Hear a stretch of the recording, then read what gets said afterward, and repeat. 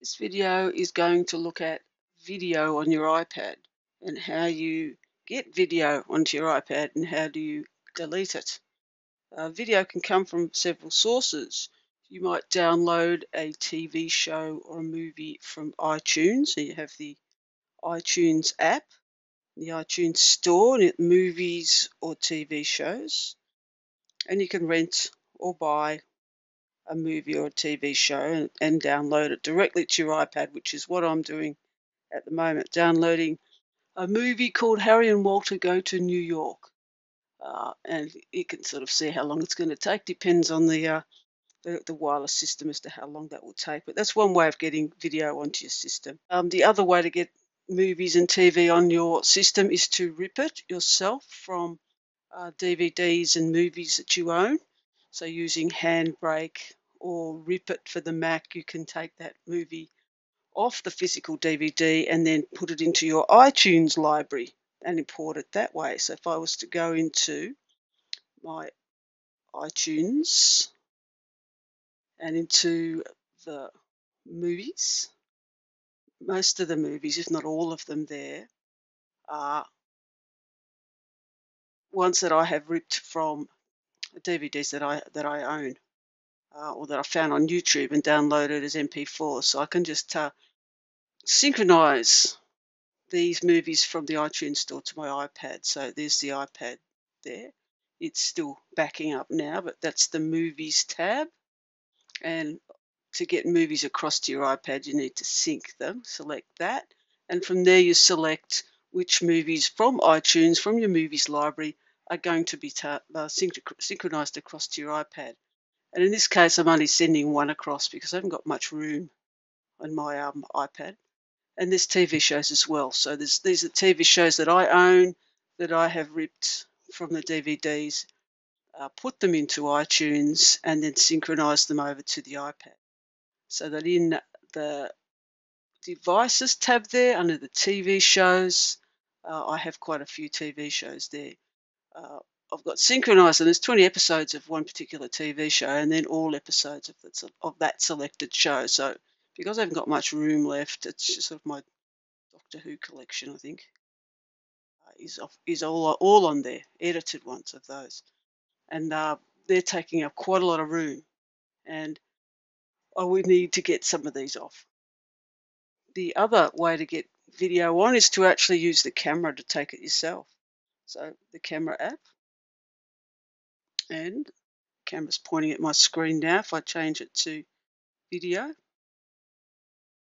and record, I'm just recording what's on that screen. It's looking, so I just move around, show a bit of the messy room that I'm in. So I can take my own video from the iPad in the camera, and it will end up in the camera app. So the video is this one. This is the last one that I took, this video here, which I won't play on here because it just doesn't like the way the recording's set up. It'll just take over. But what I want to do is put that into an album. So I have an album. Done there. Go back to the camera roll. All of the video that you take on the iPad will end up in the camera roll under photos. And I'm putting it into an album just so I can find them all, because I have a lot of photos here. So I need to do it from the photos. I'm going to edit. I want to add this video, add it to an existing album, and that album is called My Videos. So in that album are all the videos that I've taken on the iPad, and so I can find them amongst the 3,000 photos that are there. And they're the 3 or 4 ways that you can actually get video onto your system. How do you get it off? How do you delete it? You can delete video by, of course, going into iTunes and deselecting it. So I'm into selecting my device. I've selected TV shows, and then I could deselect that. I don't want that episode of Doctor Who to be on the iPad, and click apply, and then it will remove it. I'm not going to do that at the moment because there's still it's still backing up the previous step. But I can do the same with the movies. I can take off whatever's there. I don't want that one anymore. I can apply that setting and then it will synchronize and it will remove it. And you might need to do that because there's not much room. There's only 2.86 gigabytes left of space on this, a 64 gigabyte iPad, and there's just not much left. Synchronizing it with iTunes is one way of doing it because you can pick and choose which episodes and of TV shows and which actual movies you want to include. And the same goes for everything else up here. These tabs here are the way you get media on and off your system. On the iPad itself, if you wanted to delete the movies that you've taken, you go into the Photos app and find the videos, and in my case it's in the Albums tab, and Edit, select the ones you don't want. So I don't want these two, and remove them. Remove them from Album, and that will remove them from everywhere, and then they're gone. To remove the TV shows and videos, to watch videos, TV shows on your iPad, you use the Videos app. And in that you can see your TV programs. You can see there's some of my Doctor Who collection, classic Doctor Who. And go out of that and into films. That is the film that I have purchased from iTunes and is being downloaded to my iPad directly, and that's the only one I'm going to be able to delete directly off the iPad because it's come from iTunes. If that movie was on my computer and I'd copied it across to the iPad using iTunes, then I would have to use iTunes to remove it. As it is, I can hold it down, and there's a little cross there. If I was to tap that cross, I can delete that video. I won't at the moment. For the TV programs, I cannot do that. Go into the TV programs. If I hold it down, it's not going to let me delete it because I copied them across through iTunes. So in iTunes, there's the TV shows. I've asked iTunes to synchronize the shows, and I've got to find the Doctor Who editor, which is this one. They're the programs that have been copied on. If I want to remove them, I have to deselect it and apply, and then it will synchronize and remove it.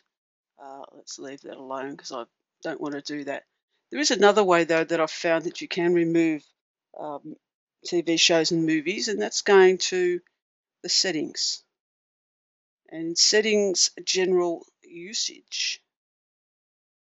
Under storage, and it'll take a minute to calculate actually what's on this device because there's 52 gigabytes used, but it will let me know everything that is taking up space on this iPad, going from whatever is taking up the most space. And it's in this section you can actually delete separate episodes of TV shows and movies. So in this case, the videos is taking up the most space. So there's 31.5 almost gigabytes of video on the iPad. Not all of them will be TV shows or movies. There might be other videos that belong with other apps. If I tap into that, the only TV programs that I've got on here are 30 gigabytes of the Doctor Who edited. I can go into that to the arrow of that, hit the edit, and then I can actually delete individual episodes. And these were episodes that I've synchronized across from iTunes, but I can delete individual episodes if I needed to, and I wasn't anywhere near my computer. Now, any video I delete, I can get it back. So even though it's not on the iPad, if I've purchased it from iTunes, I can go back into the iTunes app, and there is a purchased tab, which will give me access to everything I've ever purchased from the iTunes store at any time. So there's the music I've purchased, the TV shows that I've purchased, and the movies that I've purchased. So the Harry and Walter Go to New York was the one I've just purchased. If I delete that from the iPad, I can simply go in and download it again anytime I need to, and then I can delete it again. So all those videos there are ones that I've purchased from the iTunes store. It's also going to be on my iTunes library. So if I get back into iTunes and into the movie library, and Harry and Walter Go to New York is still being downloaded at the moment, but it will be in my movies library in iTunes on my computer. And you can see there the cloud. I've downloaded it from the cloud. There's one up here. This James Bond movie is one that I purchased from iCloud, from iTunes. It's not on my hard drive at the moment. It's still sitting up in the iTunes cloud, my account. If I wanted to watch that, I could download it to my movies and it will stay in the hard drive. So you can never completely lose it. iTunes is a good way to back up your media collection. You can have your iTunes library on a computer.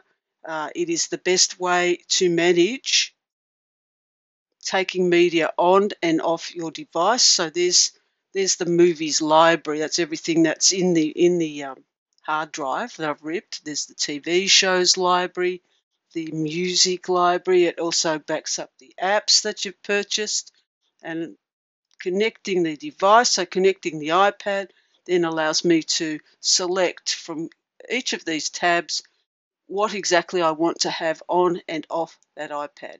Which movies do I want? Which TV shows do I want? Podcasts, I've actually elected not to sync them at all. I have a whole lot of podcasts there, but I don't have any of those on the iPad at all.